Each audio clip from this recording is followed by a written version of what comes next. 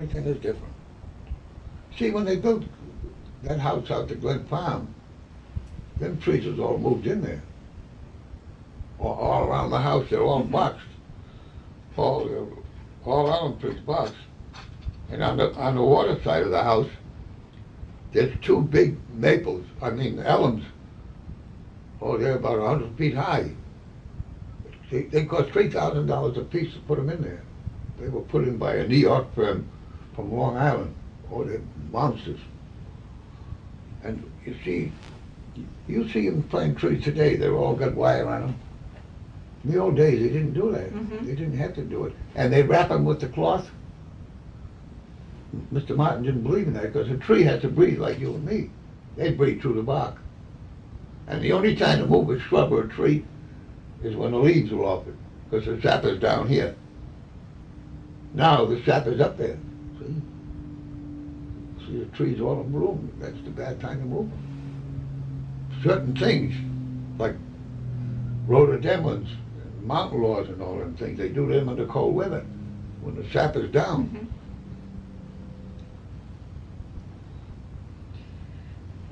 Remember in 1973 when the Navy fleet left Newport? They went with about 24 destroyers, I guess, went out of here. Was that good for Newport or bad for Newport? It was bad at that time. Yeah. What about? Well, I think today it's picked up because you got all this Aquidneck Avenue, and you got the shipyard up here now that they're making the Coast Guard boats. The Director Shipyard?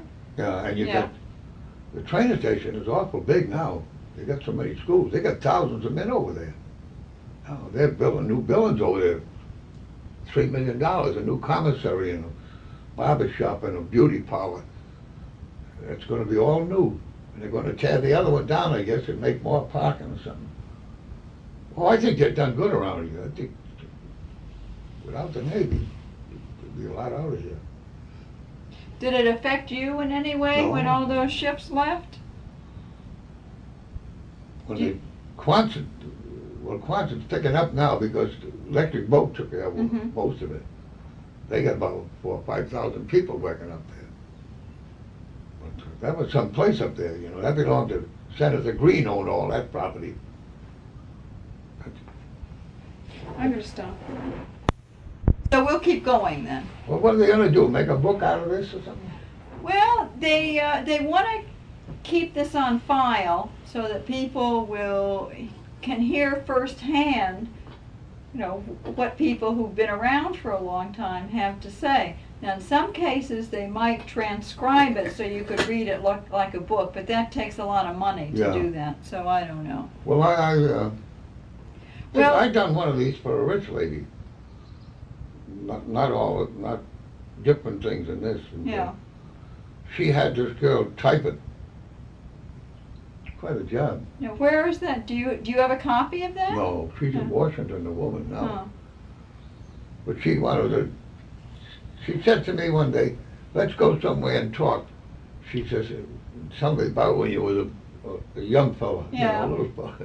She's a very wealthy woman, and I don't know what her idea was. I thought maybe she's going to write a book or something, because 2 or 3 people offered to pay for if I wanted to get a ghostwriter.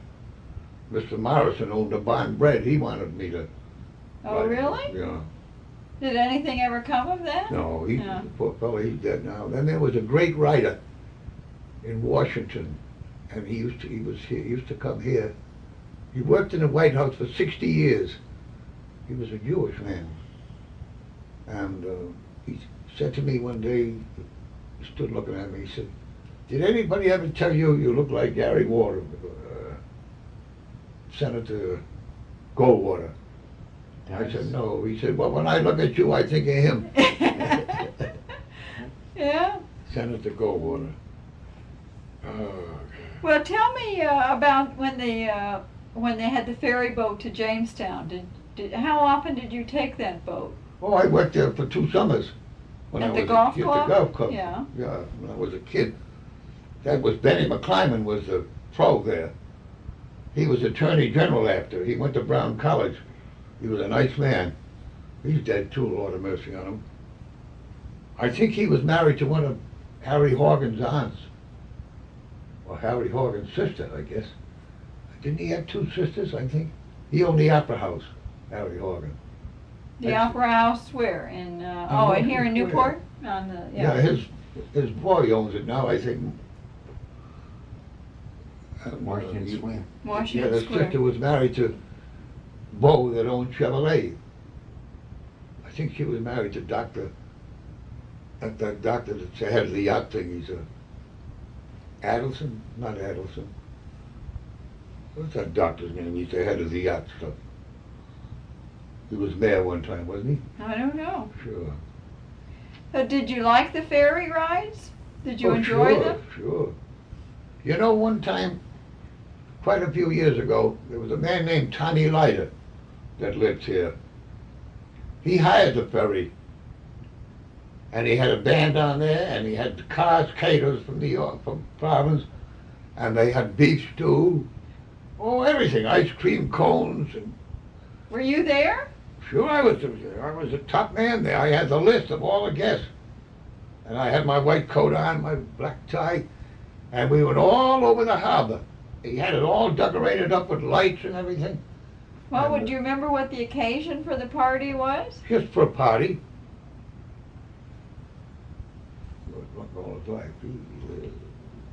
Like to meet people. He has a sister was married to a man named Mr. Claggett, Thomas Claggett. She left the preservation $50,000 when she died. They owned a house up on Spring Street, Bellevue Avenue, and they gave it to the Catholic Church. But I think it belonged to the Dyer family one time. Elisha Dyer. He was something the government. There was a government Dyer here one time. I think that was a house right next to the nursing home, the 400, crossing the 400. So what do you remember about those ferry rides?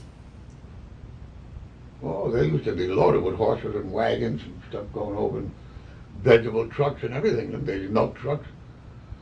That was quite a place. There was some nice hotels over there then, you know. The Thorndike and the Gardner House? Oh, yes. Some of them burnt down. Right. And then they was, what do they call it, Strawberry Hill or something? Shoreby Hill. Yeah, well, there used to be a club there. They used to have dances. There was a lot of wealth over there, you know. A lot of wealth. I think one of the things burnt down years ago. I think it was a German ship in here or something at the time. Well, they rebuilt when the Thorndike burned, they rebuilt I it. think Mr. O'Connor, J.T. O'Connell owned one of them. Oh, really? I think so. I think Mr. Horgan, Harry Horgan's father, they used to call him P.H. Horgan. He owned a brownstone, that was on Thames Street. And I think he owned one of them hotels over there. Because they always had a story that some fella went into Mr. Horgan's place in the brownstone, and he said, "Is Mr. Horgan here?" The man said, "No, he's in Jamestown." So they called up Mr. Horgan in Jamestown and told him, "There's a gentleman here to see you." Well, he said, "You tell him to come over here and bring a pound of nails with him." I don't know, you know, they used to say them things. Yeah. He used to go around a horse and wagon, and they used to say, "Mr. Horgan, what are you going to do with all this money?" And he says, "I enjoy making it, and I hope my family have a good time spending it." He had a big home out on Broadway at the parking lot there now, before you get to the hospital. He was quite a man. He was a smart man, Mr. Horgan. He owned a lot of houses up in Cary Hill. He owned a lot of places. See, there used to be a big hotel next to the Opera House, the Perry House. It's got them little stores in there now. That was a hotel. That's where when I remember the Opera House, they used to have a show every week, a different show. These great actresses and actors there. They changed the show every week. And a man named Comet run the theater then, but belonged to the Horgans. Al Comet, he was an organist from St. Mary's Church. Al Comet. Oh, there were some great actors up there. Great actors. I remember going to a show there called Jimmy Valentine. He was supposed to be he was a robber. He used to rob the safes. He used to sandpapers. Jimmy Valentine. And I think his name was Crane. He was a great actress. His wife was a great actress. And they had a show every week. There was a Newport fellow was in one of them. He was a great singer, Joe Fogarty. He was with the Four Roses. They was in the Keats circuit. He used to live down here in Thames Street. He only died a few years ago. He was a very good singer. Joe Fogarty. He ran for council one time. And he was standing outside a church on a Sunday morning. He got an awful beating running for council. He had as much chance as I did. And everybody come out and says, "Oh, I'm sorry, Joe, I voted for you." He said, "If you all voted for me," he says, "I'd have been the mayor."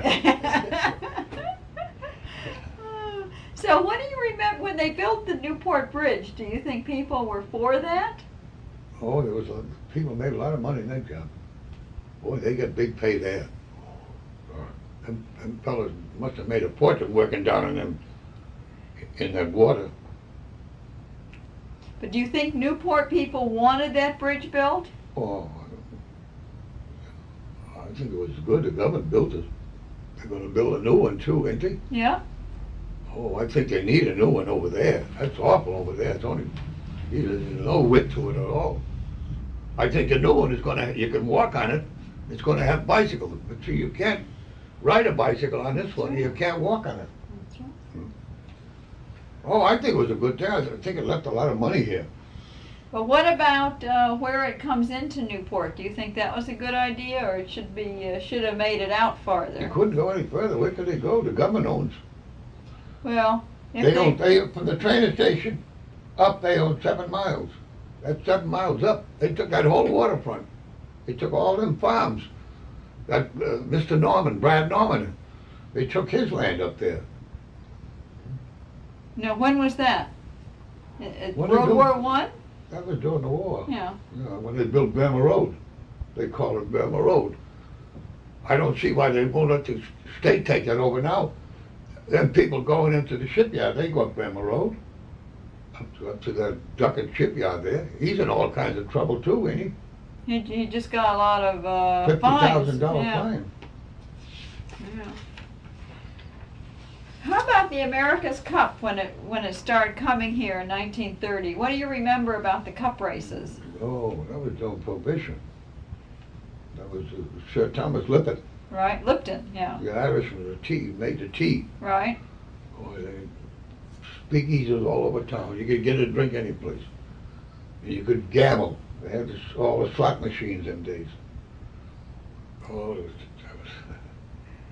that was some people here then. All them big sport writers and everything.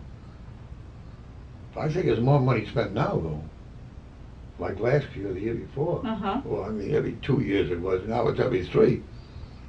You imagine the money to be spent in Australia now? Did you ever work on any of those No. boats or have anything to do with it?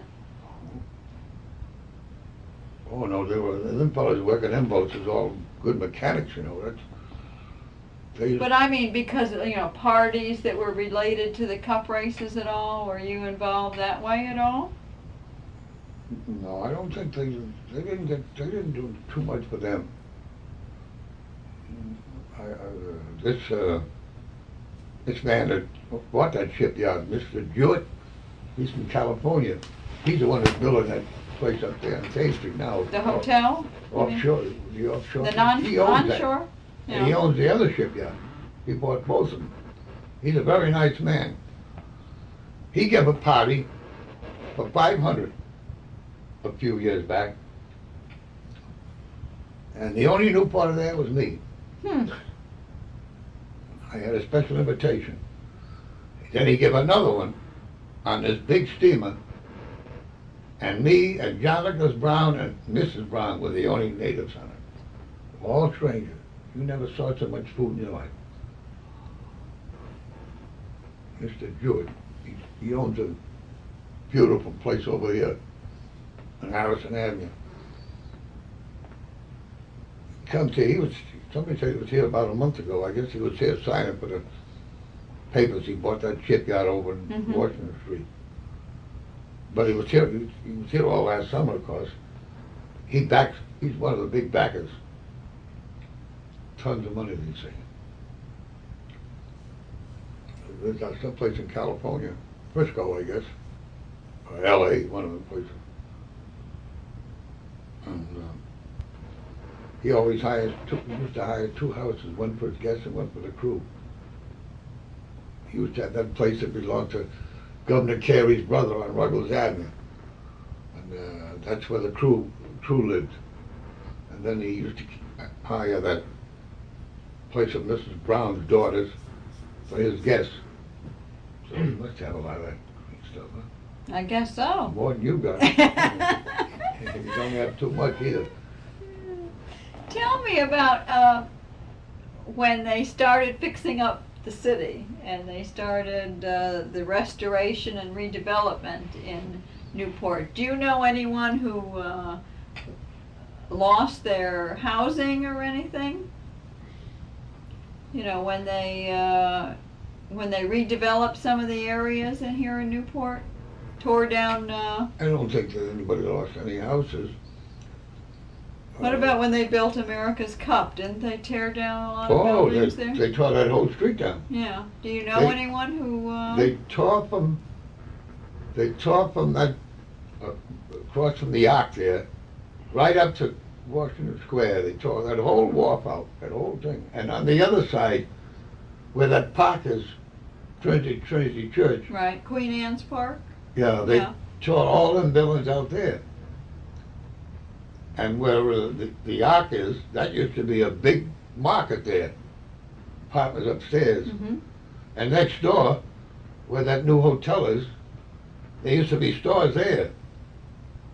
And of course, where the post office is, I remember when I was a kid, there was little stores in there. In fact, there was an undertaker in there. I think the name was Cottrell. And of course, the government bought that and tore all the building down for that post office. Now they're doing something in the front, putting a windbreak up or something, Nathan. They got a big forms up there. But where Trinity Park is, there was a big laundry there. Jack Egan had a big laundry. Mm-hmm. His son-in-law killed him. And there was stores in the front. Took them all out of there. Oh, it's obvious. Everything's changed. Terrible. So do you think Newport's, I don't think it's good the way to go with it. they're doing too much redevelopment now? Oh, it's awful. Did you see that Ocean Drive and everything? Did you see Buddy Chris? Well, they took away some of the historic landmark status. Well, they had a place next door, and then they got the alcohol place. Edge Hill? Edge Hill. Uh-huh. They tore that big house down on that side of it where that field is. That was a big, big house. They tore down. Then you go up in Walden Farm, go up that back road there and back of there and see them big apartments. You been in there lately? You should see them. Boy, those monsters. You get up there, you can see, I swear you can see, if you had a good pair of glasses, you'd see Providence. You can see the golf club, you can see way over to Bailey's Beach. They're way up high. Loaded with them up there. I don't know who's buying them, if anybody's buying them. They're advertising all the time in the paper. And them ones going into Port Adams there, they're all in trouble. The banks is selling them all off if they don't get the money. Even the ones that bought them ain't paying their taxes. Well, do you think it's good, the restoration in terms of fixing up the old houses and the I mansions? think that Doris Duke has done a great job. Beautiful, some of them houses are wonderful. Look at them, Green Street. I know a rich girl, that Mrs. Johnson, Pierpont Johnson, she lives on Mary Street, she's got one of them. And Miss Ariel Frazier, she's got one on Church Street. They just built another one up there. Oh, they're nice. Them things were falling down. They're all along Spring Street. Mm-hmm. She's got about 50 men working. A friend of mine has been working since she started. Really? I'm a carpenter. He lives down here on James Street. And what about the Preservation Society? Oh, they've done wonderful. They've done wonderful. That Mr. Winslow, there's nobody better than him. That book, picture him and his wife. He's the head of it. He's the president. And boy, he's all interested. They spend a load of money on the Rose Cliff. They're putting a whole new terrace in. Right. all white marble. Yeah, I saw that in the paper the Yeah, other oh, day. that's a beautiful place. You wouldn't even see that staircase. There's nothing in the country like it. Oh, look up like that. Beautiful thing. You ever been in there? Yeah, Ain't that staircase? it's beautiful. Oh, Mr. Monroe. Well, you know the fire? There's a fireplace. When you go in the big living room, Mm-hmm. there used to be an organ there. There was an actress bought that house, and she went back to California. They never shut the water off. The whole thing froze. Right. Yeah, it belonged to Edmund Monroe. He's alive. He's still living, him and his wife. He gave that to the preservation. And $300,000 with it. And that other place up there on the corner of Bowery Street, they're working on it. It ain't open. They're doing a lot of work up there. Oh, Kingscote. That was given to him. This is Armstrong owned that house. That's a nice house, too. Oh, beautiful stuff in there. Look at the art. Look at the work on them houses. I know it.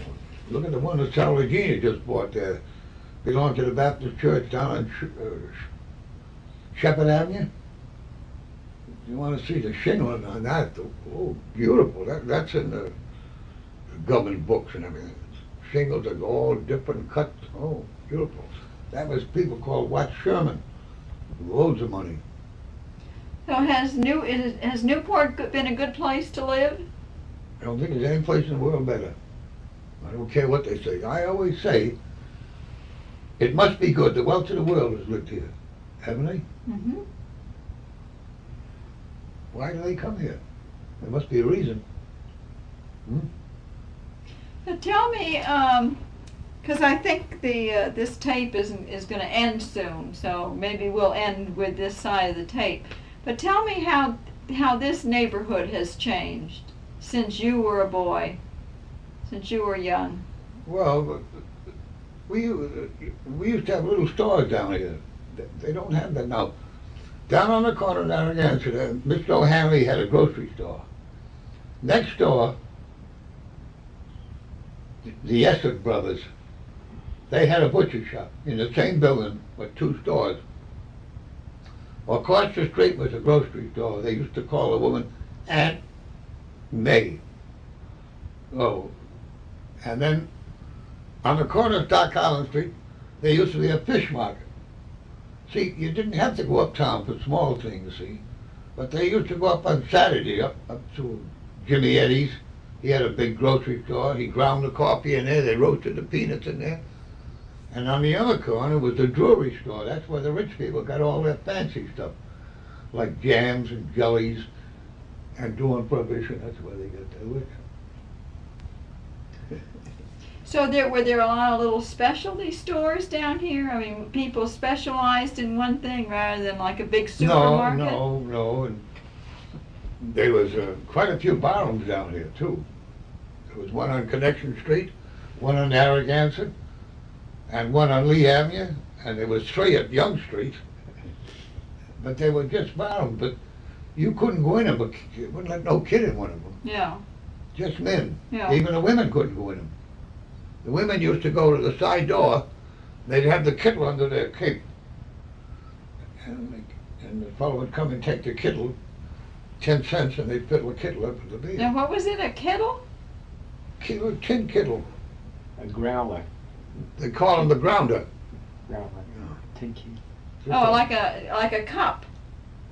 Oh, just Can. like A a can? toilet. Oh, okay. Had a little handle. I remember seeing the women go to the back door, and they knock on the door, and they hand it to the fellow, and you go in and fill it with the beer. They get, I don't know how much beer they got, but they said they'd get quite a lot for 10 cents. It was only a nickel a glass then. And I remember when, them days, when I'd go up to get my father, my mother would say, go up and get Dad, bring him home. He'd be up in the bar. They used to put the whiskey up in the bar, and they'd pour their own drink. 10 cents. Well, whiskey was cheap. Yeah. Used to have big head, hogsheads of whiskey.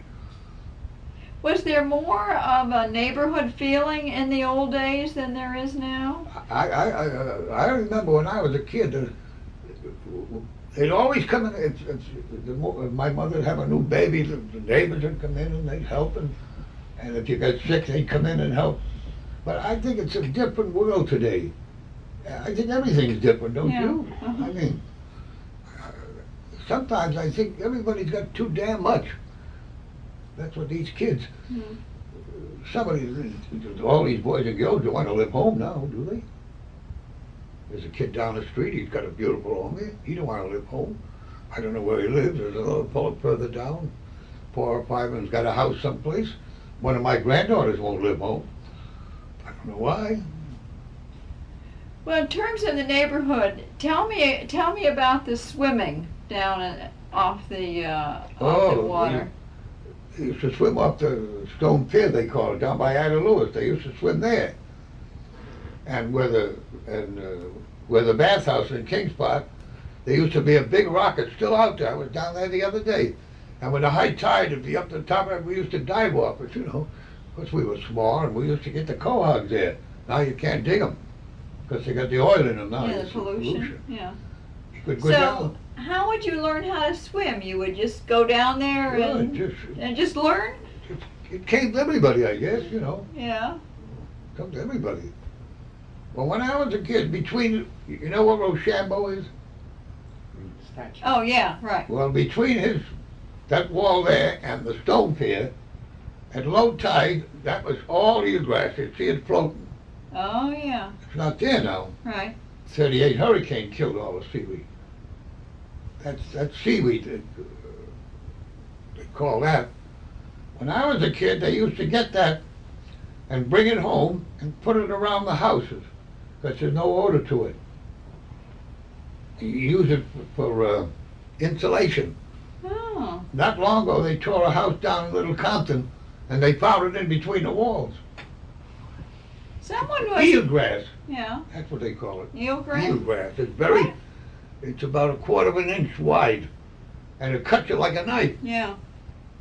And if I ain't mistaken, nobody seems to remember, but I always said there was a girl drowned in that seaweed. Way back years ago, she lived down Stockholm Street. They say I'm wrong, but I said, well, maybe I am. How? When did Ida Lewis die? Do you remember? Was she around in your day when you were a kid? Oh, well, sure. She lived up on Spring Street. Her house has got a sign on it. Next to that St. Clair Uh-huh. home. Okay. You see the sign on there. But didn't she used to live at the lighthouse? Yeah, but I think after she put up I there. see. Oh, they fixed that up. Mrs. Adams fixed that up lovely. They were Vanderbilt. She was something to do with that club then, after they done it. Did you know Ida Lewis? No, I don't Yeah. remember. What about the seaweed? Someone was telling me they used to have carts of seaweed that would be collected and people would use it as fertilizer. Oh, sure. Nothing better. They used to get it down to Bailey's Beach. Mm-hmm. And they don't get it now. The simple reason now, it costs too much to do it. And they never had these chemicals they got today. You know, like Yeah. you can go out and buy a bag of fertilizer Yeah. for $5 or $6 maybe, or half a bag. If you went and got seaweed, it wouldn't have the strength that's got. Yeah. See my grass, how nice it is? That's lime and fertilizer on Yeah. it. That Rhode Island State fertilizer. Oh, I remember they fight for it. The farmers and that. But it's too I was talking to a man not long ago about it. He said, Fido, it's too expensive now. You're trying to hire a truck and hire men. Look at the prices they get. Them days you used to get a horse and wagon for $2. You won't get them today. There is no horses. Yeah. You get a truck, it costs you $50 or $60 or $100 maybe. You know. And then the men, look at the men get. $6 and $7 an hour. I remember Dr. Rice's men taking 35 loads off that beach. And it's great for potatoes. It's not good for grass because there's too much sand in it. See? But they make puddings out of it too, you know. Made what? Puddings. Oh yeah? Oh yes, sure. You can buy them puddings. I had some the other day. I remember when I was a kid, they used to get it, they dry it out and eat it. They used to have it on the bars. People would say, you're crazy. But I said, I remember them having it. Well, the Japanese So make dishes with I found seaweed. some the other day. It's sort of pinkish. It's a certain type of it, and they make puddings out of that. I think you can buy them in Boston. They used to go up the Cape, this man told me, and they used to have these big rakes, and they'd pull it off the rocks. Oh. You know, that seaweed is loaded with iodine. I remember years ago there was a doctor lived in Jamestown. He used to come over to the Newport Beach every day, take his clothes off, put his bathing suit on, and he'd walk up and down in that seaweed. And he said to me, he said, this is the best thing in the world for you. Do you remember his name? No, I don't. Oh, that's so long. That's a long time ago. Now tell me again about the... Okay. Liberty bonds. Well, Liberty bonds, I'm trying to think whether the savings bond or the Liberty bond was first. Liberty bonds. Likely the Liberty bond was the first one, and then it got into the savings bond. Save your money.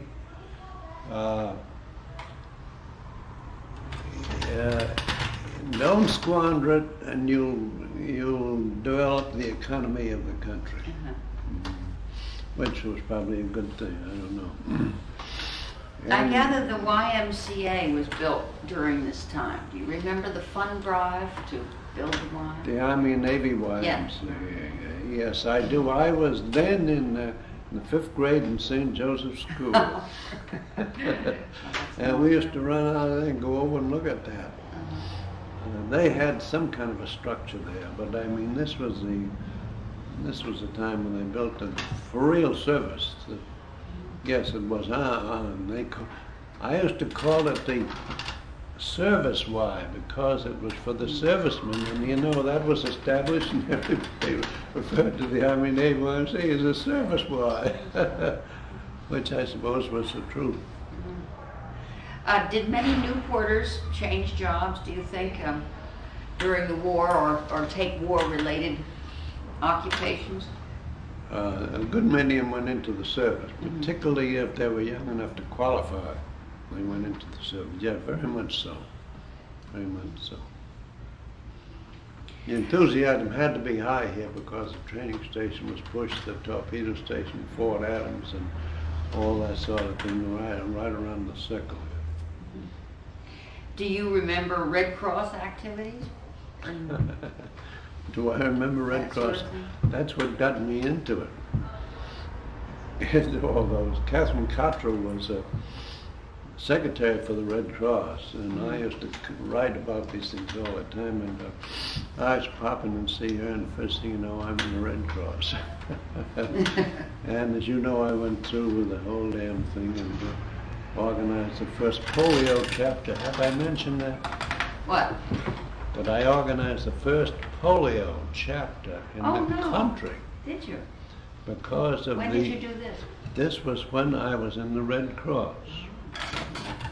There was a difference between the two. And the people that were injured and all that sort of thing, there was no place for them in a sense in taking care of them. So I organized the poliomyelitis chapter. Poliomyelitis. And I am satisfied even to this moment that it was the first one in the country. What year, do you remember? Well, it had to be in connection with the Red Cross at the end of it. They're hanging on the wall, some of those things. We look around. Well, there are dates. In the 1920s? That's a good figure. 1920, and it went on a couple of years and so on.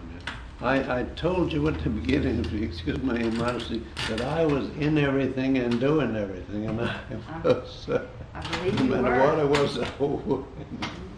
and if I didn't have a hand in it, I had to be in it because I was a newspaperman. That's right. I can see that. What about this homecoming after the war was over, when the servicemen came back home? Do you remember parades or? Well, believe it or not, little known, strange as it may seem. Why, says he. We we were licked pretty much there, you know, for a long while. And the servicemen came back in the nighttime in the dark. Yeah, came back in the nighttime in the dark. Yeah, Was there a parade though, or a welcoming? No, no, not to my knowledge. Was there any? We had no occasion. If what I'm saying to you was the case, and it was, this was no time to celebrate. We got involved in the wrong places and got in all kinds of trouble around the world, I guess. Well, very good. Now there are several more topics, but maybe you have your own things. So that there's always time for you to say what you'd like to put on tape to be kept, words to be kept in the forever in our Well, archives. I think maybe we better. You had some things written down as you were.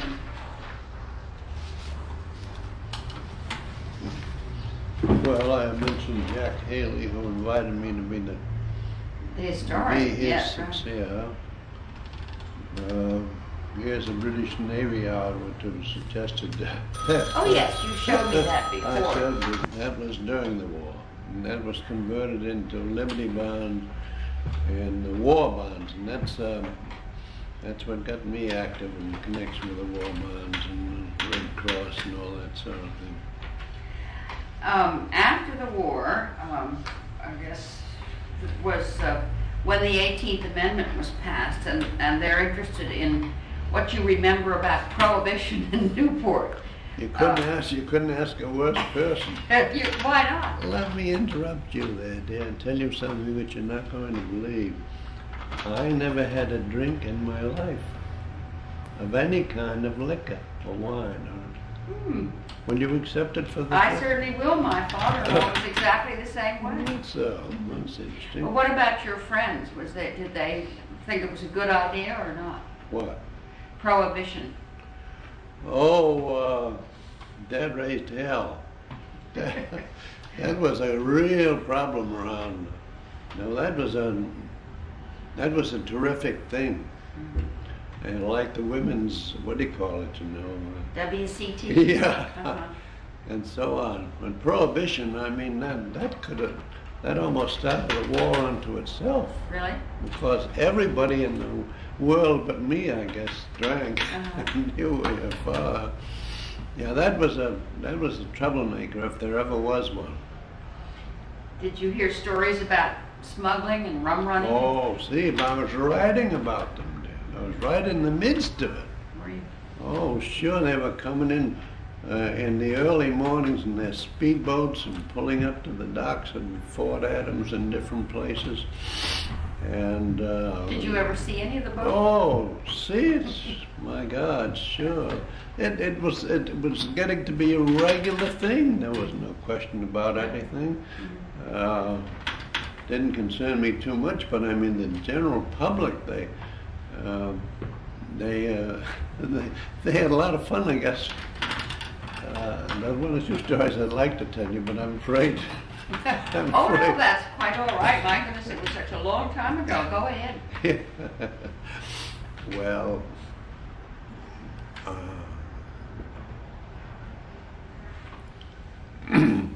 You won't get in trouble, I promise. yeah, how can you promise? Promise, guarantee. Well, for example, you spoke about today. See, there was a great deal of rum running, as they called it.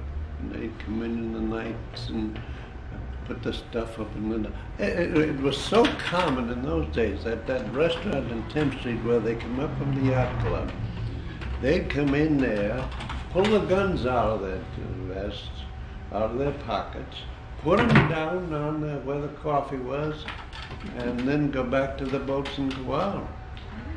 Goodness. Unbelievable. That was the yacht club was. Yeah. Well, how do you think most Newporters felt about it? Were they sympathetic to the... Everybody in the world but me was sympathetic. I don't know how I survived at all. Yeah. Oh, nobody liked that. I did. Nobody liked that. And, Were there any speakeasies in your neighborhood? oh, they were everywhere. Everywhere. Everywhere. Yeah. Did you know anybody who made and sold home brew, their own bathtub gin? Everybody or- did that too. It was so common. Yeah. Yeah. That was commonplace. Do you think the gangster influence had any effect on Newport? Oh, yes. Were they involved? Yeah.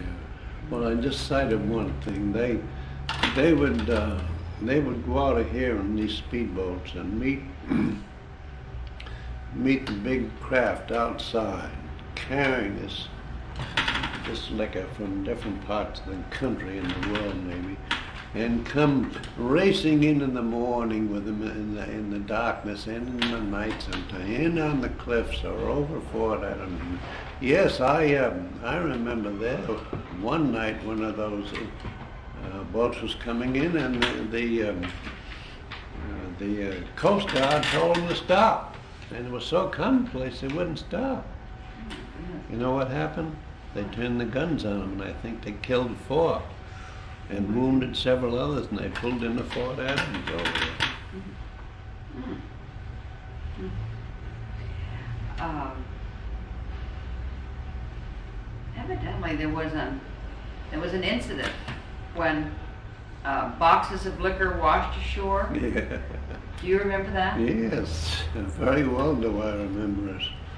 Particularly at the end of the cliff walk down there. There was a beach there, and they used to come in there and throw their liquor, the boxes on the shore and off again, saying the people would be waiting to pick them up and bring them in and so on. Well, that was, everybody was in that, everybody. I guess maybe it's what you were referring to. A boat was sunk and boxes of liquor washed ashore. Did the local police really go out and keep order? No. No. Frank King was deputy sheriff. Anthony was the sheriff. And the thing centered around the sheriff and the deputy sheriff. Now, the police keep order. No, no such thing as order. And But you remember the incident. oh yeah. Well, this is the one I'm referring to now. Frank King, cause he's long since gone on. He used to, when they brought them in, he had jurisdiction, and he used to go and get the boxes of liquor. For example, down below the sheriff's office, which is presently the courthouse, they had boxes of liquor so high, boxes of bottles of liquor so high, right up to the ceiling, couldn't get any further. Frank King and the people used to hang out in his office. Naturally, our newspaperman, that was the midst of all the time. And the people, he was selling it and all that sort of thing. Everybody was involved in it, I guess, but me. So I remember when it was declared, no more, forget it, it's all The over. repeal. Repeal. I went in to see Frank King. Course of events, I was still in the newspaper. And I knew what I had in mind, all that liquor right up to the ceiling, and all that big plate. Well, I said, Frank, now what are you going to do with all that liquor down there? All what? Do with it all what? There wasn't a box or a bottle. Nothing. Really? Taken out and sold and given in anticipation of what would. This is the sheriff I'm talking about. Oh, that's a wonderful story. Oh. That's a wonderful. Yeah. Well, it's the truth too. Oh, yeah. It's very revealing and entertaining. How about after the First World War, there was a change in the summer colony in Newport, and they're interested in your thoughts of what the summer colony was like, what life was like in Newport during the heyday with the very, very wealthy people. Of course, your father worked for one of them. How did Newporters feel about the summer people? Well, the summer people had to dig right in, and I was again in the midst of something because I was I was the vice chairman of the Red Cross, and Mort Sullivan, who was the chairman, was in the service, not in the service, but he was out of the city, so for all intents and purposes, I was the chairman of the Red Cross, and I was also chairman of the war campaign, Red Cross War Fund campaign. Now, that was the biggest thing during the war. That got all of the women, particularly all of the women, in Newport involved in the Red Cross. So we had really a Red Cross of some terrific value based on that particular thing, the women in the Red Cross. And this is, I'm talking now, dear, about the elite, running from the mayor up and down and so on. I've got pictures of that, I believe, and some stuff maybe not far from here. Well, do you think most Newporters felt the summer colonists were nice and were beneficial to the city? Yes, they definitely were. For example, those who owned big boats or fast yachts, all thrown into the war. Yes, they did a terrific job. There's no kidding about that. They did a terrific job. How did the summer colony change after World War I? Or did you think there was a change? Perhaps Well,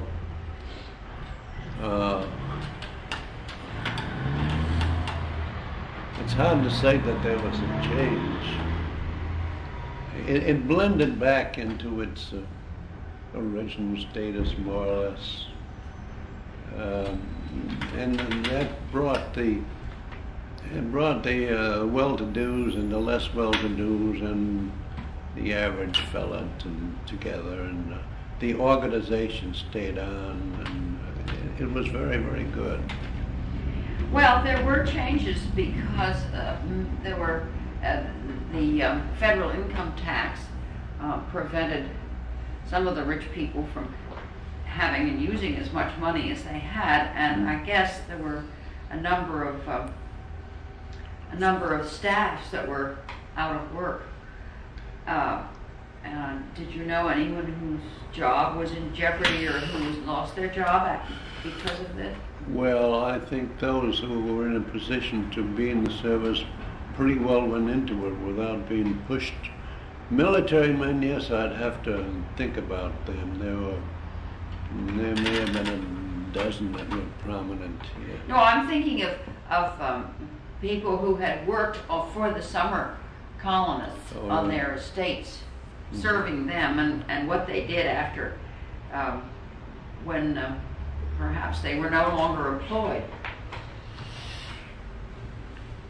Well, I don't think Did your father work for the Taylors all his life? Oh no, my father didn't work for. That's right. You said he went to work for Armour. Yeah. I don't know how he got started. I think he was picked up in New York by Henry A.C. Taylor and brought to Newport. And the development then was, well, that's the early part of my youth. I never met that Taylor. I knew the others, but I never met him because I was very young. Mm-hmm. Then we went out to Easton's Point for Dr. Sweet. Did Dr. Sweet keep his did he keep his house and his staff Yeah, well, for a long time? Dr. Sweet, incidentally, was a Providence man. Oh, he was. Mm-hmm. And he summered here, Mm-hmm. out there on the point near the Clanbake Club. And his house Did he keep it for many, many years? still there. Oh, it's still there. Well, his family own it still? No, I don't think he has any family now. Mm-hmm. The Clanbake Club is next to it, the stables are there and so on. But I think he has long since passed away. Mm-hmm. But it's such an ideal location, you know, right out on the point. You've seen it 100 times from the beach. Beautiful location. What other, you must have had lots of contacts with the summer colony. You had all your, during the war with the Red Cross. And what about through your real estate business? Have you? Well, it was helpful in a sense for my business too. Mm-hmm. Because when I sat up there as the acting chairman of the Red Cross during the war, that was a damn prominent position. And no matter how big or small they were on the avenue, they had to come to me and talk to me or become affiliated. And I got along with all of them very, very well, very well. And they would tickle to death to have the opportunity to get into the Red Cross. I remember them so they would avoid being hauled into the service.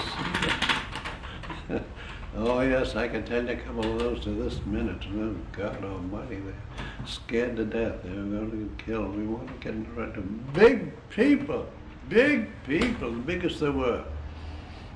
Yeah. And by being affiliated with the Red Cross, they wouldn't be called. That's right. That's right. I see. Yeah. So they came rolling in as fast as they could. No, they wouldn't take a person out of that, even like me working over the torpedo station, wouldn't take me off that job. They wouldn't take you on they wouldn't put you in the service if you had any kind of a federal job at all. Too important, too important. So your contacts with the summer people have all been pretty smooth and friendly. Oh, and yes, thank God, yes. And you think this is true most throughout Newport, most of Newport people? What's your opinion? Well, you see, something like a war had to bring them together. They, whether they wanted to or not, it had to do it. So it was a great, there's a word for that, but it brought all those people together, and it's been the way it should be ever since. But the homes are going. There's not as much help in them as they used to, because they weren't permitted to hire people during the war, you know. No, wait, say, who wasn't permitted to? I mean, the rich couldn't hire people on the street. Oh, more servants, you mean? Yes, Oh, that's I right. didn't know that. If they wanted to go to work and avoid the service, they would get into one of the big homes. Some of them did. Some of them, of course, were members of the families. But there was so much activity in that respect. No, I told you, I have all the names of the people at Newport there, without pulling it apart for you now. In here? Yes, that were in the Red Cross chapter. Oh. And I have a whole lot of that stuff about. But what I'm trying to get is that they were all prominent people, including, for example, Bill Vanderbilt and his wife. And I got to know them all very, very well, of course. And you could, excuse me, you could make a chapter around them without too much trouble. Well, I'm sure. That's very interesting. What was Maid's Night Out? Well, that was faded out during the war. Let's use the date of Wednesday or Thursday. And that was one night that you see, they worked those people right around the clock, and the people lived there and so on. And there was one night that they could meet and get together. I think the Maid's Night Out then was Thursday, and it was on the Cliff Fork, you know where the 40 steps are? And they used to meet down there on Thursday and certain other times if they could. And it was quite an institution. And who was in the midst of it? My father, because he was a piccolo player. Really? Yeah, much to my surprise, he could play anything. And to come from Ireland, out of the potato fields and that sort of thing, I don't know, but... Would they dance? Did they Oh, dance? that's what it was, concrete. They danced there until 1, 2, 3 o'clock in the morning. And the public began to come around there, crowded, but that was Maid's Night Out. They all knew they would be at the 40 steps and so and so. And it was really an institution, and it lasted a couple of years after the war. Oh, my goodness. Hmm.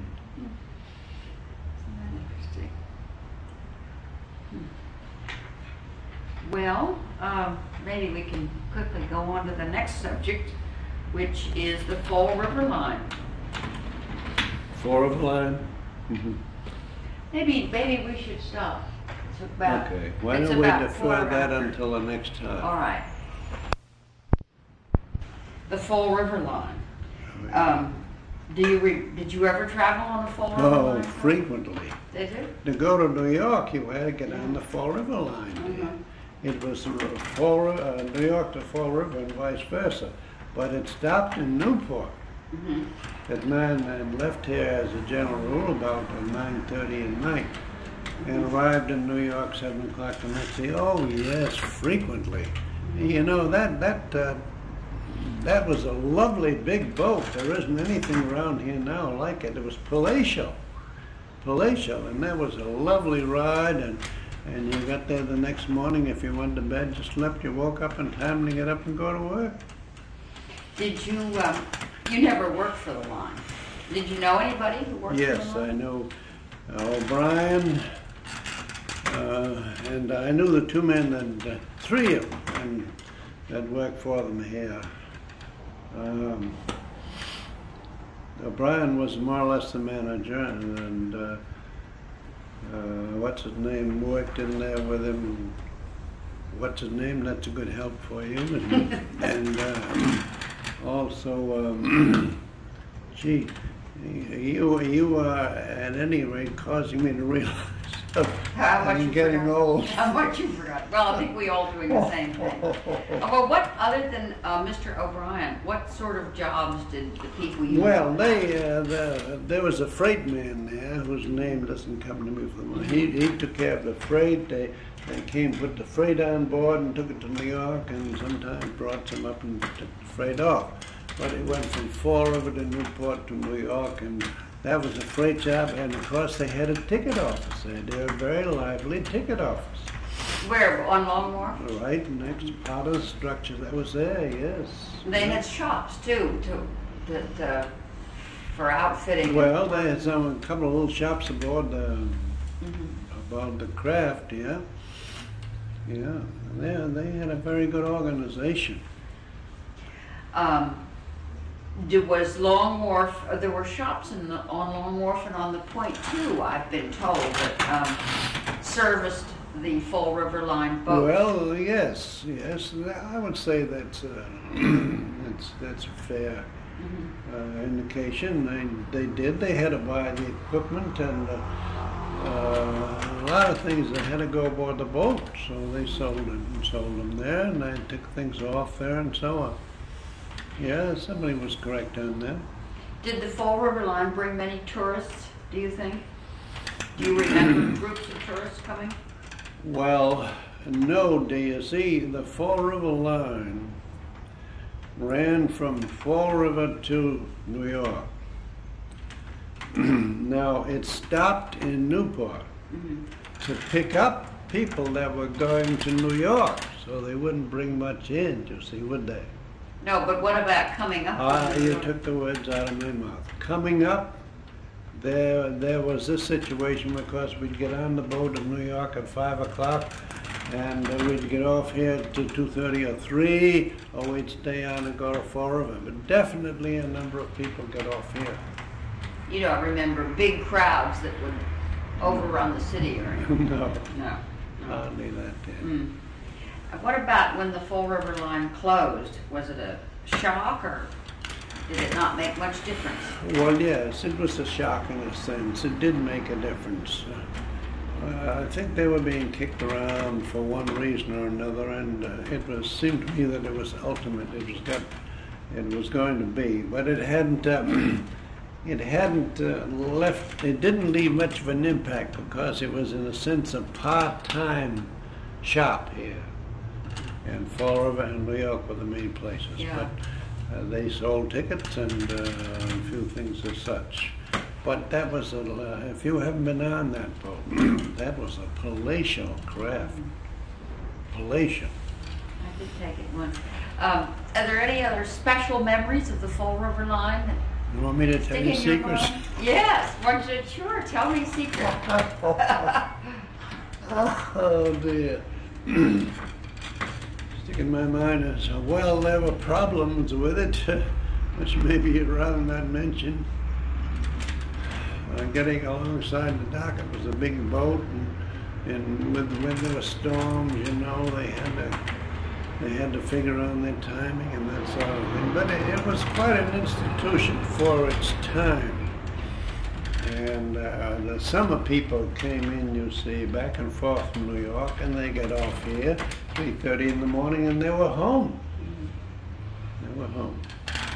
Yes, I made many a trip on it. When I say many a trip, I'll say certainly a number. Well, very good. Let's move on to your memories of the Depression years in Newport. Do you remember any particular event about the stock market crash and what it was like in Newport? Was it, what kind of an impact did it have? Or perhaps not much of an impact? Not much of an impact, dear. No, it didn't have much of an impact. What signs of the Depression do you remember in Newport? Stores closing, unemployment?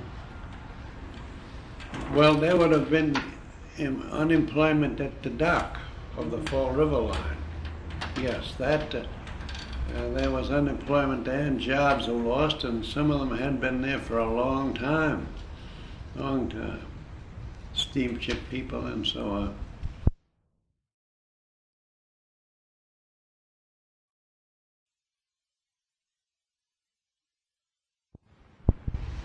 There we are. Now we're going again. What about the effects of the Depression on you? Did you feel the pinch? Did you? Well, I'm afraid that I was a little young, and I wouldn't have too much comprehension. Maybe I could think out of something. Well, what about your neighborhood and the, your people around you? Were any of them laid off or unemployed? Well, not enough. Not enough to be of any serious consequence. And then it was a time factor. It took some time for the job places to close up. But I remember a couple of them in the so-called New England Steamship Company. That was a corporation name here. And some of them had been like the Aldros, had been there for a long time. Yes, that's mentioned in here, when the New England Steamship Company closed down. Do you think that, did that threaten Newport's recovery from the Depression? No, dear. No. No, it wasn't that big. Did you notice any time when the Depression turned around and when there was more employment, more optimism? Well, I don't think that there was enough of emphasis on what we might have lost to note its recouping. The Navy, the military people, they moved around probably in bigger numbers, and some ships in and out, and naval training station. That was a factor. But as far as the civilian populace, as the civilian life in Newport, I don't remember anything that's outstanding.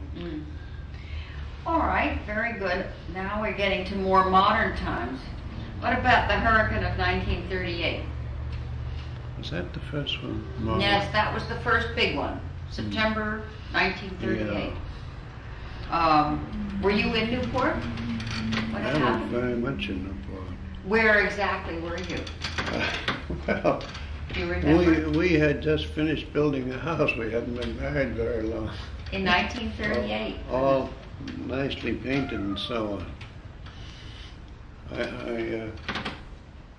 Were you at home I or went at work? home, yes. Well, we could see it coming, so being working on a paper, I had to stay on the job. And however, I did go home probably around midnight that night, but I was up at 5 or 6 o'clock the next morning and covered everything. I was. Do you remember trees blown down? Oh my God, yes. They had. When I walked out here on the avenue from wherever I was, those massive, beautiful trees, I looked down the avenue, and the one thought in my mind, Newport is destroyed forever. Because that's all you could see, these beautiful trees everywhere. It was a sight that was not nice to look at, and yet in a matter of a couple of days, seems to me, basically it was cleared up. Really? But what about your own house? Was that all right? Well, we got a little water on it, of course, but not enough to do it any harm. You were Well, very lucky.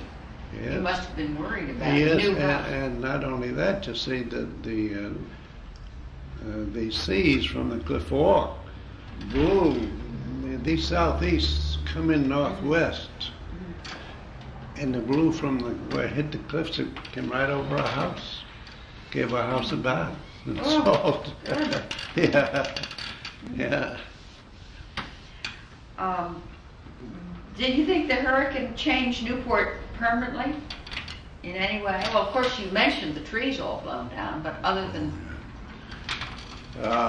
Yes, that was the saddest view of all.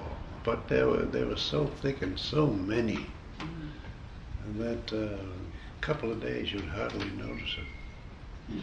No, did it have a severe or serious impact on Yes, Newport? yes.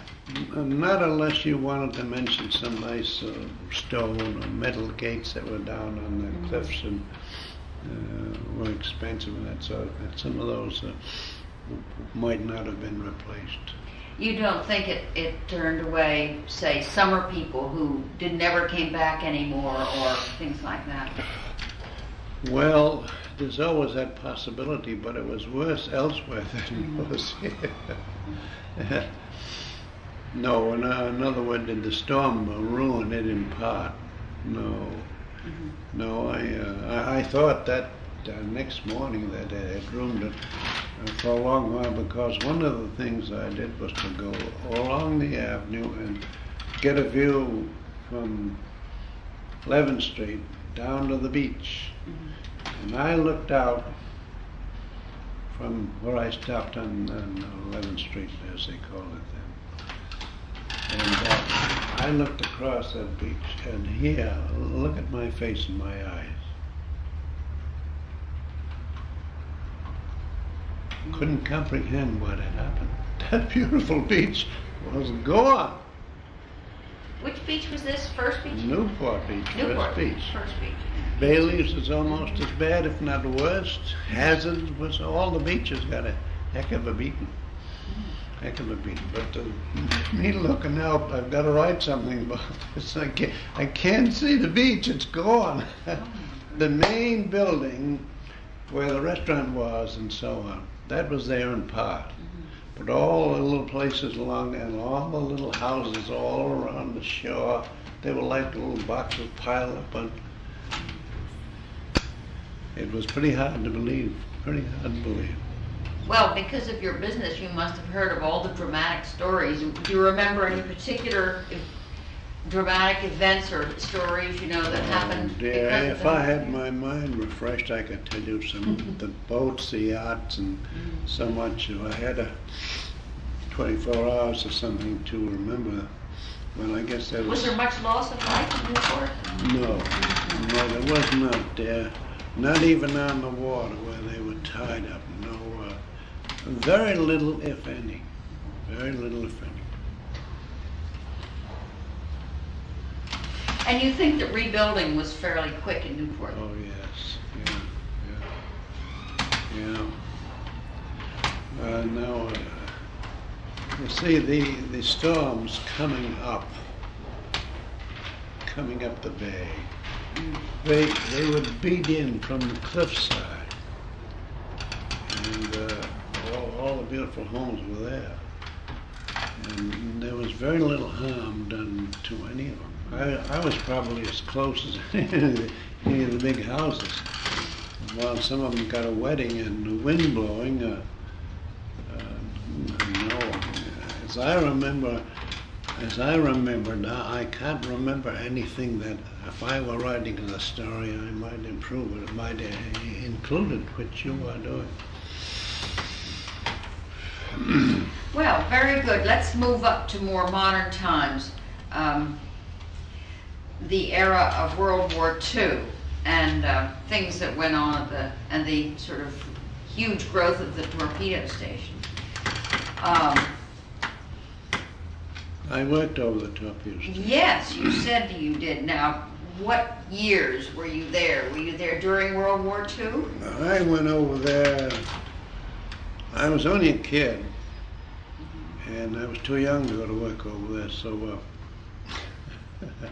I put on long pants and went over and made my application. And in those days, of course, the beginning of war, they wanted all the men and kids and women and everything they could get, so I got a job over there. And I worked in the experimental department. We used to experiment with the warheads, the torpedoes, the aerial bombs, and anything that was new or being put into use at the time. It was our job to take them and experiment with them and prove them and so on, in the bay, out on the water, up in the air, or wherever we went. And you worked there in the 1940s? I worked there for a couple of years, yeah. During the 40s? Yes. During the Second World War? Yeah.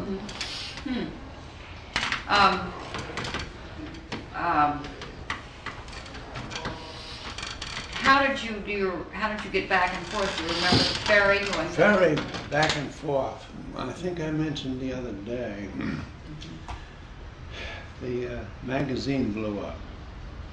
The magazine was just 1, 2, 3, 4, 5, say 6 concrete structures tied in more or less on the waterfront, right on the shore almost, so that if there was occasion to, they should be blown up by submarines or anything, it would all go out in the water, see?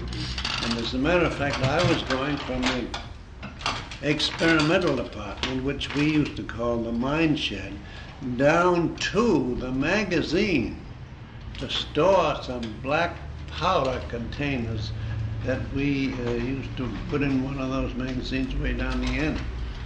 And you could visualize me coming, being, well, they'll even say 100 yards, and they had this terrific blow. It was blocked from me, or from my location there, because it was banked up so that it would go out in the water, see? But nevertheless, a very unusual explosion, although it was partly submerged by the fact that it was covered with dirt. So I just stood there. I can visualize myself knowing, what do I do? Do I continue to go down? Will I wait to see what happens? Should I get the hell out of here in a hurry? And there was naturally considerable commotion everywhere for a while, until people thought the executive officer at the torpedo station told us later that he ran down those stairs and he was hollering, the submarines were blasting the torpedo station. They weren't visible, but he said submarines are firing on us and so on. So that was one little incident, which wasn't the case. Where did you live in Newport during the war? We had built a house, just finished it. You just finished your house? Yeah, on Middleton Avenue. Yeah. Middleton. Thank you. That's, well, most people will confuse it and think it's part of Middletown. Yeah. Between Parker Avenue and Berkeley Avenue. There were a couple of lots there, and we had just about finished when we were smothered in rain and that sort of thing. How did Newport change during the Second World War with the influx of the military? What were your impressions of the changes? Well, there were some, but there was nothing majestic, nothing overwhelming, because it was getting built up by degrees for a number of years. Did many of your friends take war jobs? Or? Oh yes, yeah. How about civilian construction jobs at naval sites? All kinds of jobs. Mm-hmm. But now in my case, for example, I was working for the federal government, and I couldn't be taken by the draft, or the people like me in that job couldn't be taken out of our jobs because we were doing experimental, you see. It was vital to the war, positively vital to the war. We were not to be disturbed, except once or twice when we almost blew up our craft tower. Did you know anybody that worked at the USO or the Red Cross or for those? Yeah, I knew them all, I guess. Did you? Oh yeah. Yeah, and the emphasis you could put on women of the social summer colony. They went to work. Yeah, the women in Newport, they never had to do any work. The Robinson house, for example, you can mention that. Mrs. Robinson was, I think she might have been widowed at the time. And she had a big house in K Street, which bore the name Robinson House. And she got a lot of women in there for training and all that sort of thing. Robinson House, K Street, that's worthy of a compliment. That must have been Red Cross work or Well, no. The Red Cross, we had our own place, the Red Cross did. I was active in the Red Cross. Yes, you were. I was acting chairman, I think, vice chairman of the chapter and acting chairman when the war got going and Mort Sullivan had to go out of town. So I was I was really acting chairman of the Red Cross in Newport in that respect. Do you remember the kind of security measures that Newporters had to comply with, such as blackout curtains? Oh yes. Yes, that was a pretty thorough job. And in the nighttime there were to be no lights, and the training station had extra men, and the docks, extra men everywhere. And particularly when that German submarine came in here, that picked us up maybe a little more. Yeah, they came in under a neutral flag and stayed in the harbor for a while. When was that? The U-51, I think, German submarine. And it,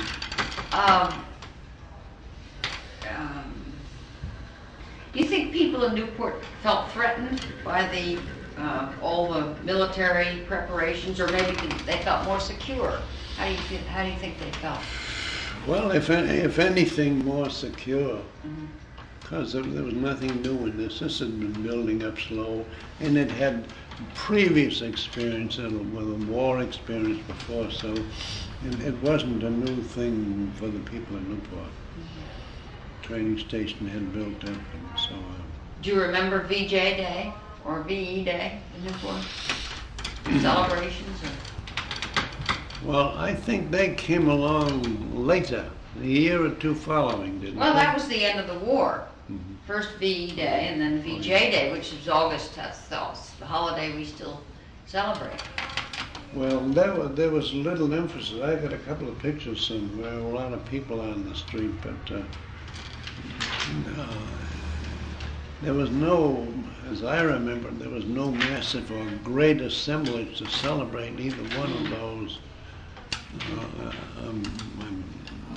not too certain on an accurate on all of these things, but Newport had been through so much of it, I guess, that it was, in a sense, Well, let's get even more recent and talk about a little bit about what you remember of the Jazz Festival. Your office is very close to where the original festivals are. Do you remember the scene during the early Jazz Festival? well, I remember as far as I was concerned, the whole thing was despicable. Really? You obviously you never went to one, did you? No, and I didn't, I was no dancer. That's not your kind of music, right? No, fortunately, I had some good music training along the way, and I appreciated good music. I do to this day. I was named on the city and state committees for all that sort of thing, and I had an office in Providence and included that sort of thing. So I was in a position to be helpful to the state of Rhode Island in the right direction. Do you remember the riots? Well, I would say there wasn't sufficient to impress me with riots. No, I don't think I could put my finger on one place and say there was a riot there. Those things were exaggerated anyhow. You think so? Yeah. So you don't have any feeling about how Newport handled the Jazz Festival and the crowds and Well, of one course, way or the other? people were all for it. The people as a whole were all for it. I had to be among the exceptions to the rule.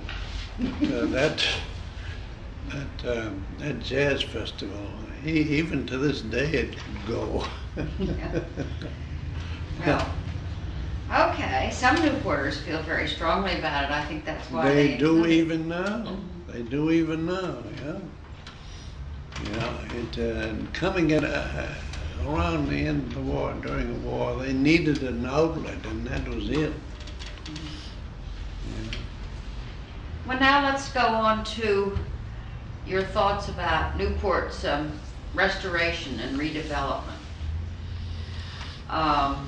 When were you aware that parts of the city were falling to pieces or deteriorating and needed to be restored? At no time did at no time could you fit that into a sentence or two, to my way of thinking. No, go ahead. So, No, I don't remember anything falling apart, and I'd be candid enough to tell you, well, put it down. did you were you aware of Newport, how old Newport was, and the fact that some of these buildings were hundreds and hundreds of years old? Well, I had to be because being a newspaper man and being a historian in a sense, I was quite acquainted with it. The shot tower worried some people. Maybe you'd like to mention that. You never saw the shot tower.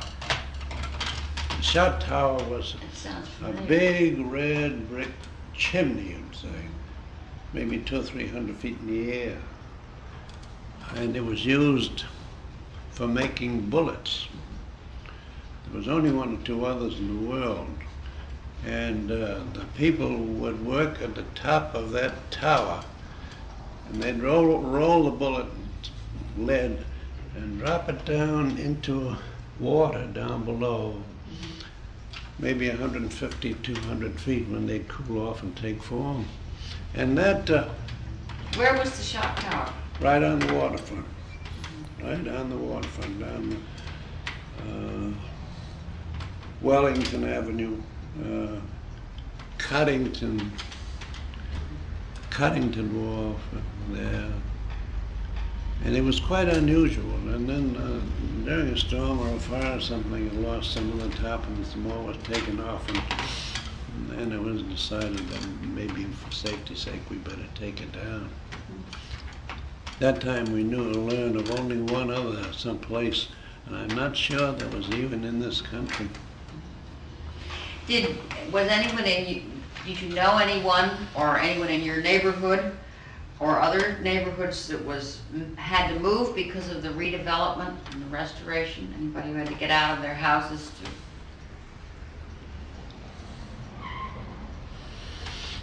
Because of the war? No, because of the restoration, because of Oh. redevelopment. This is more recent, after the war. Well, for instance, you know, when Doris Duke was restoring and moving houses around. Do you know anyone who had to move out of their house because of a restoration project? Well, I suppose I should know. I knew Doris. As a matter of fact, she doesn't know it, and it's not necessary to put in there. But the Casino Theater opened each Wednesday night with a new show.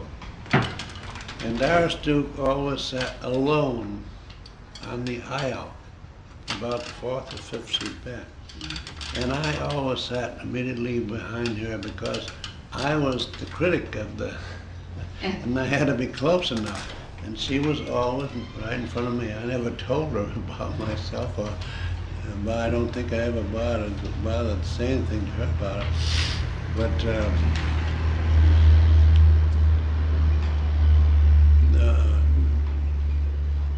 I don't. It didn't affect the restoration of all the old buildings didn't really affect your neighborhood, did it? The area that I lived in, Mm-hmm. no, it didn't. It would have affected where I am now. That was an old building, but to see the one we had just moved in there, in the one. Well, I'm talking about the restoration that took place in the Yes. 60s, 1960s, Subsequently, yeah, 1970s. yeah. Mhm. So we had sold our house down there. We moved up into Clay Street. Oh, very interesting. What about the Newport Bridge and the ferry? Do you remember the Newport ferry? Well, they called it the Jamestown Ferry. That's right. That's right. Yes, I went back and forth on it 100 times, I guess. Did you go for pleasure to Jamestown or on yeah. business or both? Well, Mhm. but to get the other side, to go down into Connecticut and New York, you had to cross on the ferry. What do you remember about riding on the ferry? Well, it was refreshing. The ferry was never immaculately clean. That was my next question. I was going to ask you if you remember what it was like and whether there were any problems with it. Well, as far as the mechanics of it, I don't think there was any real problems, but it was handled by a few people, and it had 2 stories or more, and it was never maintained in the manner that it might be if it was running today. How did you feel about building the bridge to Jamestown? Well, I think perhaps I was a little young to have a full appreciation of the impact it was to have. 1969. 1969. It was a boon, of course, to people on both sides of the bay. But there are a great many didn't like the thought of it, while others had to see it used. How did it change Newport? Well, in a sense, it was just the reverse. The people going out of town, all the Newporters, they used to have to go out and around Mile Corner and so on. And now they could go right down to the dock and on the ferry and be over the other side in a matter of, well, half an hour. And that was a great help. That was very good, both for going and coming. So it's made it much easier to get in and out of Newport. Yes, by all means. Do you think that it's brought more people to Newport that wouldn't have come otherwise? I would say yes, yeah.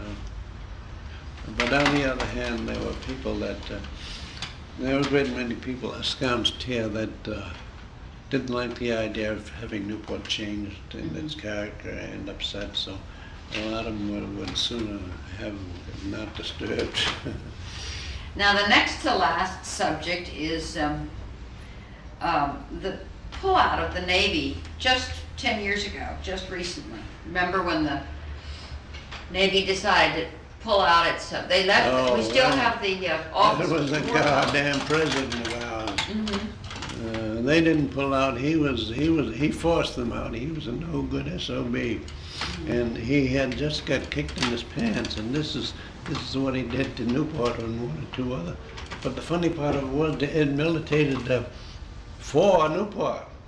So instead of having a whole lot of sailors kicking around, then they got educators coming in, and absolutely it worked to the reverse. So you think it had a positive effect? Oh, no two ways about it. It was really a boon to Newport. Because after all, those ships, every day they would let out hundreds of sailors. And you know what, 100 sailors, you know what one will do around the community, let alone hundreds of them. Oh yes, it definitely was one of the best things that ever happened for Newport. Why do you think so many Navy people have retired here? Because it's Newport. The climate, quote, is the most salubrious, I can show it to you in the King's statement here, in all your majesty's possessions. That is a direct quote Yeah. being made by the engineer who came here for the king. So there's a basic, most salubrious, the weather, the location, climate. They still come here today. That's true, It, they do. Our last subject is the America's Cup. Do you have any early recollections of the old big J-boats, the big sailboats? Yes, I certainly do, very, very much. I even got pictures there, maybe a dozen of them. I got histories there. As I was there. So you saved clippings and articles Oh, about it. yes, I've got clippings. See those two files? Yeah. I've got them at home, I've got them yeah. along here, I got pictures. Were you directly involved at all with any of the races? In the earlier time in the preliminaries, but like a timer, not in the official race, no, I didn't sit out directly. And outside of writing criticisms of it or writing about it, but I didn't have any official capacity. Do you think the America's Cup race had a beneficial effect in Newport? Oh yes, no two ways about that. Oh yeah, that's a unique institution. Now, now you can see the morning paper revealed that 23, Saw that. did you? 23 different groups yeah. are trying to Yeah. go. Now, where the devil are they going to have it? Are they going to have that here, or will they have it all over the world? They'll have to have that in Australia, but I guess they'll have different trials in different parts of the world. So do you think the America's Cup brought different kinds of people and different foreign elements to Yeah, oh yes, that was the America's Cup was a great thing. I used to go down every day because the New York Yacht Club